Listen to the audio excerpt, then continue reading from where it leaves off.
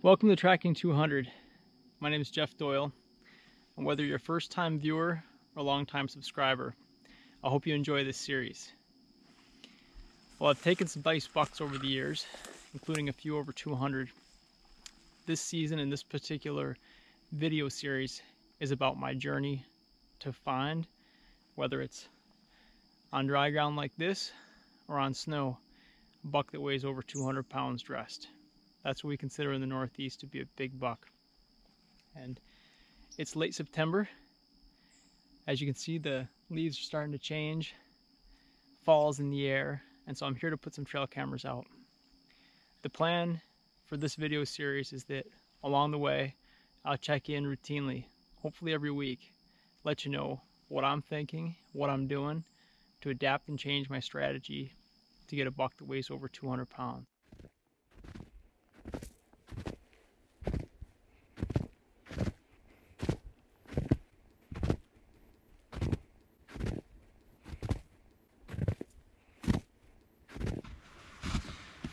Hi, I'm Jeff Doyle, and welcome to this episode of Tracking 200. I'm in Massachusetts today, December 31st, last day of the year, last day of the season with the muzzleloader, and I've got what is possibly the most perfect tracking snow I've seen this year. Each day I've hunted here in Massachusetts so far has been on old snow. I've gotten in close, been able to really kind of learn the snow and judge the age of the tracks and look for those real tiny details that are telling me the difference between a fresh track and an old track, but I don't have to worry about any of that today. And it's a little tricky getting in here. This snow is pretty slippery. Nobody's come into this area yet today from what I can tell, and I got a fresh track right here on the road, right where I've parked, so it is going to be a good day.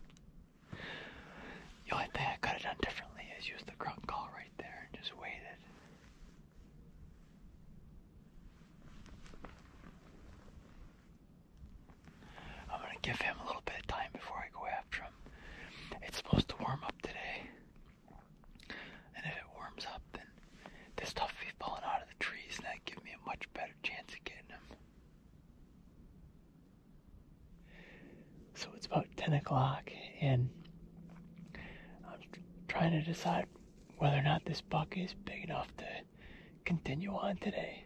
It's the last day of the season, and I know there's other bucks in here. His track's only really about a 3-finger track.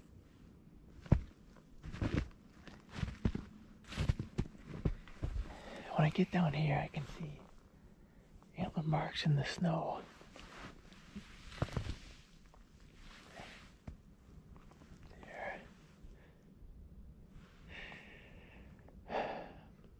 I know there's bigger bucks in here. What I might do is go on him for a couple 100 yards, see what he's doing. But my heart kind of looking for a bigger buck because I know there's big ones in here. I'm on a big track here, but it's a little old. All the tracks up here are old, but this is beautiful hunting down through here.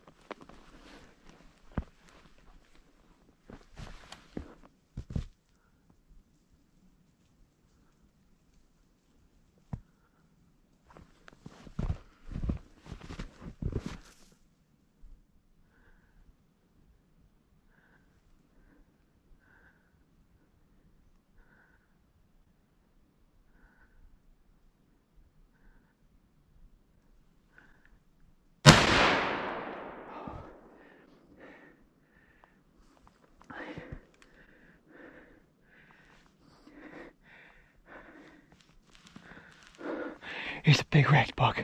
Oh man.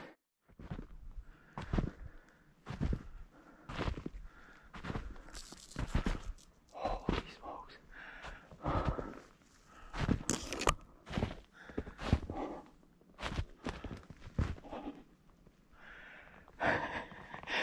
Yeah, baby. Oh my God. I was up in here a few days ago and I cut an old track. I marked it on my onX maps, and as I was out here searching for a track, I figured I'd pop up this ridge just to see if there was any fresh tracks, and when I got up here, there was a fresh trail. So I was just kind of trying to figure things out, poke around there a little bit, and I knew I was running low on battery, so I just took the pack off and I changed the GoPro battery, and when I put the pack back on my back, I looked up and I saw a deer's body right up in here. So I pulled the gun up. I saw it had bones as it took a step, and I fired, and I'm confident I hit him the first time, but it wasn't until I reloaded and pulled the gun up a second time he was standing here, and I got an idea that he was a big racked buck. I didn't know he was this big. I don't think he's gonna go 200 pounds, but he might have gone 200 back in the beginning of November. Just a monster, just a monster. What an awesome day. Wow, wow. After sizing this buck up a little bit, I'm pretty sure he's the biggest rack buck I've ever taken. It's just awesome to be able to do it out here in the big woods. The other night I grabbed my grandfather's knife, and it's pretty special. I'm going to be able to take care of this buck with his knife. Well, we all know what Larry Benoit used to say: getting him out's the easy part. Some of the hardest, funnest work you'll ever do.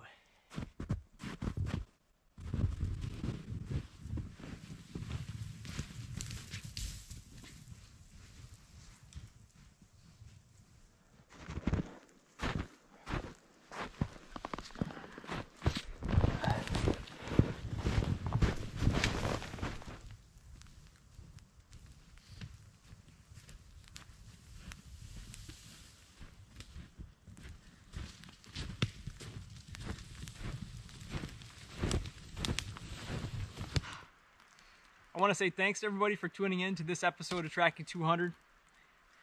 If you haven't yet, go ahead and subscribe. Give this video the thumbs up. I'll be back again in 2020. I want to wish everybody a happy, healthy, and safe 2020. We'll see you on the trail.